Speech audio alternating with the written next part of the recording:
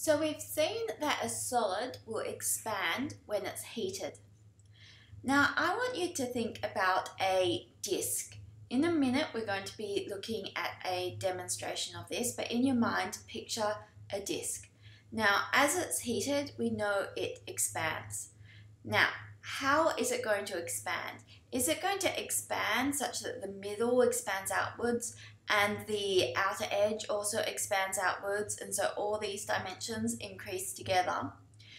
Or is it going to expand such that the inner ring expands inwards to fill up the space left empty in the middle, and the outer ring expands outwards so that the whole thing gets bigger, but that the hole in the middle becomes slightly smaller?